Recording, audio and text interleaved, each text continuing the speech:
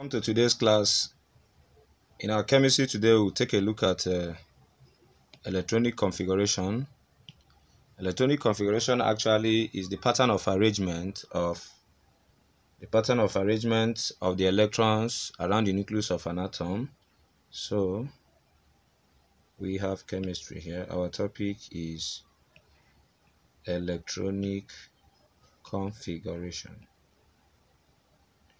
Now, there are numbers used to define the position of electrons in an atom, and these numbers are what we call the quantum numbers. There are 4 quantum numbers, and the lecture for quantum numbers will come on a separate case. Today, we'll take a look at how to write electronic configuration, at least for the first 20 elements, and how to use electronic configuration to determine the position of an element in the periodic table. It makes it very easy. No, we have the long method and short method. Here, I'll use the easiest method, then teach you the normal process. First, we just have to count in this way. Just first, we need to, like in secondary school, we have senior prefect. You may say S, SP, SP. Destiny, a funny student like that, once said senior, senior, prefect, senior, prefect, senior. Then you can now place a number, so you can call it SSP, SPS, or you just say write 2SP, 2SP, and close it with S. That's SP, SP, then close it with S on each side. And we have gotten this SSP, SPS. Simple. SSP, SPS. Then we place a number behind each of them, and the counting today should be 1, 2, 2, 3, 3, 4. So we have SSP, SPS, 1, 2, 2, 3, 3, 4. SSP, SPS, 1, 2, 2, 3, 3, 4. So that's it for the first 20 elements at least. Then one should note that whenever you see S, you should not put more than 2 electrons there. When you see P, you should not put more than 6. When you see D, don't put more than 10. When you see F, you shouldn't put more than 14. So that's it. So to apply this, let's assume we are asked to write the electronic configuration of sodium. The atomic number of sodium is number 11. You repeat our S, S, P, S, P, S, 1, 2, 2, 3, 3, 4. Then you start sharing 11. Remember, this is S, so don't put more than 2. You just put 2. Then when you put 2, it remains 9. You shouldn't put the whole 9 here because S should not contain more than 9. You put 2 again. Then when you put 2, what remains here now is about 7. Then you shouldn't put the 7 here because of the fact that P can hold the maximum of 6. So you put 6. The remaining one comes here. So this is now empty shell. We clean it off. So this is the electronic configuration of sodium. 1s2, 2s2, 2p6, 3s1. Then look at the amazing thing about this configuration. Here, when S ends the configuration, it tells everything about the group, the period, and also the block to which it belongs to. So this number here, let's use another contract. So here should be the group 1. Shows that sodium is in group 1. Here shows that sodium belongs to period 3. And here shows that it belongs to S block. This is only when S ends the configuration. But a situation where N do not end it, let's see for sulfur. For example now, writing the electronic configuration of sulfur, we have that S is equal to 16. Remember, we have our S, SP, SPS, 1, 2, 2, 3, 3, 4. Then we put 2 here, 2 here. What remains here? 6 here. Then 2 here. We have distributed. Then finally 4. And that's 16, which shows that the 4S is empty. We clean it off. So having seen this, you see 1s2, 2s2, 2p6, 3s2. Then this can also be determining structure still. This time around, sulfur belongs to P block, then period 3, but not group 4. When it is not S that ends it, you sum it up this way. So that means that sulfur belongs to group 6. That's 2 plus 4. We show you the group of sulfur. And that's how to do the electronic what? Configuration. But when S ends it, you use it that way. Then another special case is for the period. Like for the D elements, D block elements, the last thing cannot give you the period accurately. Let's say scandium will eventually end in, because scandium should be 21, scandium is 21, and that should be 1s2, 2s2, 2p6, 3s2, 3p6, 4s2, and 3d1. Probably that's the way it should be, 3d1. So with what I taught you now, you will now say that this is group 1. Of course, it's not in group 1 at all, because this is not S that ends it. Remember, you are told that when S do not end it, you sum up to the next. So we have 2 plus 1. So scandium should be in group 3. Exactly. That means after, if you arrange it sequentially, don't be deceived. Remember, we have 18 groups in the periodic table, not 8. But the 8 is just called the 8 main groups. Due to confusion in the numbering in American Britain method, then conventionally the groups are decided to be numbered serially from 1 to 18. So you start from group 1, which is that of sodium, you call it 1, that of calcium group 2, then that of scandium. So if you come in period 4, you have potassium, calcium, scandium, and so that's it. So this will be group 3. Then watch well, period changes. Don't say period 3 here. When D ends it, what you do is just add plus 1 to it and get it correct. So scandium belongs to 3 plus 1, which is 4. It belongs to period 4. The same thing is applicable when F ends it. Let's assume the configuration ended in 4F3. You should now know that you have to add this 3 to whatever that is following it for you to get the group, but the period should not be period 4. For D, you add plus 1. Then for F, you add plus 2. So the particular period to which this element that ends this way will belong should be period 6. Why this one should be period 4. Now let's see the longer way of writing the configuration. Remember, we have 7 periods in the periodic table. Therefore, we have 1, 2, 3, 4, 5, 6, 7. Then we will have our 4 alphabets today: S, P, D, F. S, P, D, F. So let's take it that here is 1, 2, 3, and 4. S will come in when we are up to in 1.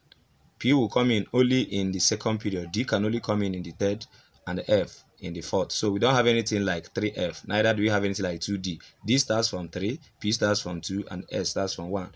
Then we have here is only 1. So what can come in is S. Here is only 2. So it can come in with S. Then P comes in. This becomes our S line. So we have 3S.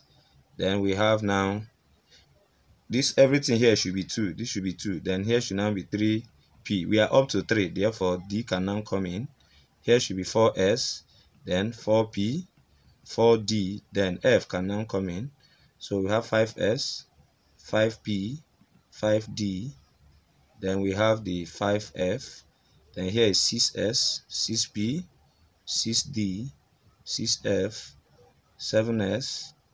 7P. We have not discovered the element that will fill this one, but we are just writing it. So we have 7D and 7F. So watch it. I'm going to make rows and columns. Okay. Okay, then we join diagonals. That's in this way from here to here. That's 1. Join another diagonal. Join again. That's connecting 3P to 4S. Connecting 3D, 4P, and 5S. Then connecting 4D, 5P, and 6S. Connecting 4F, 5D, 6P, and 7S. Connecting 5F, 6D, and 7P. Connecting 6F, 7D, then 7F alone. So we have the arrow 1. Okay, let's use different colors. Okay, this should be 1, 2, 3, 4, 5, 6, 7, 8, 9, and 10. So this is Aufbau. This is the order of filling of the orbital. In case if you are writing for elements that even have above 20, that is up to 100. So we start with 1. In arrow 1, we have only 1S. Then in arrow 2, we have only 2S, which is rhyming with what I taught you, 1S, 2S also. Then after that, we have in line 3, we have arrow 3, we have 2P connecting to 3S. Then 3S to, we go back to 4. Remember, when you finish, you go back, don't go this way. After 3, you go and start here. That's after 3S, you go to 3P, 4S, after 4s 3d, then after 3d 4p, after 4p 5s, after 5s 4d, in that order till we get to 7f. So with this now you can write the normal electronic configuration. So this should be the order, but I just cut it short by giving you S, S, P, S, P, S, then 1, 2, 2, 3, 3, 4 for the first 20 elements. So that's the order of filling. Remember, there shouldn't be comma there. Though for the transition elements, some of them don't follow this order. Some transition elements, their 4S is filled before 3D. Oh, sorry, this is what should be normal, but most of the transition elements, their 3D is filled before 4s, which is wrong. This order shows that 1s must be filled before electron will go to 2s, before it goes to 2p, before it goes to 3s. When we will discuss the quantum numbers, we will remind you the rules and the laws guiding the quantum number and writing of electronic configuration, the Horn's rule, the Pauli's exclusive principle. So most transition elements like copper and chromium, they don't, their 4s is not filled before 3d, rather their 3d is filled before their 4s, so it is not obeying this. Apart from some of the transition elements, every other element follows this order, and that's what we call Aufbau. The electronic configuration of copper, remember copper is having the number 29, that is the atomic number. So by this method we have that it should not be 1s2, 2s2, 2p6, 3s2, 3p6. Then you have your, normally it should not be 4s2, then we are sharing 29, this is 20, then 3d 9. This is what you are expected to write, but unfortunately this is wrong configuration. But by looking at it, you follow the half bar, so this one should be wrong. That's wrong way. Then I told you earlier that when you come to most of the transition elements, that the in this way the 3d is filled before the 4s. So the correct electronic configuration of copper should now be 1s2, 2s2, 2p6, 3s2, then 3p6.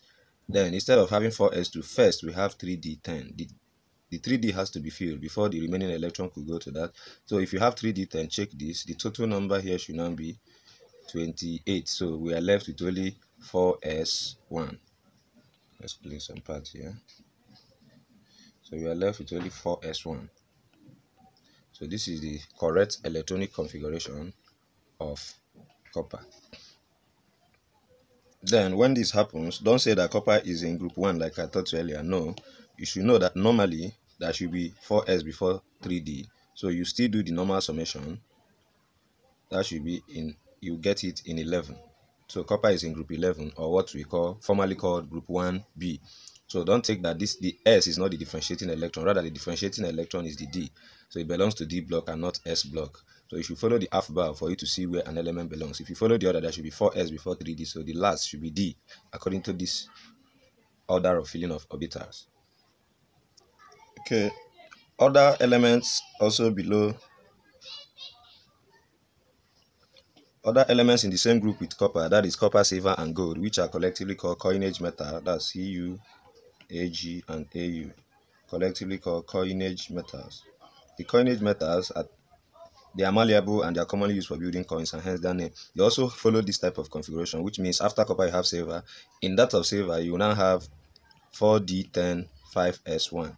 In that of gold, it will end with 5d10 and 6s1. That is how they all follow the order. That's all of them belong to group 1b formerly, but now called group 11. So the coinage metal generally have a configuration that ends in nd10 brackets. That's nd10, then n plus 1 s1. That's the order they follow. So that's it. In a special case, these are special cases of electronic what configuration.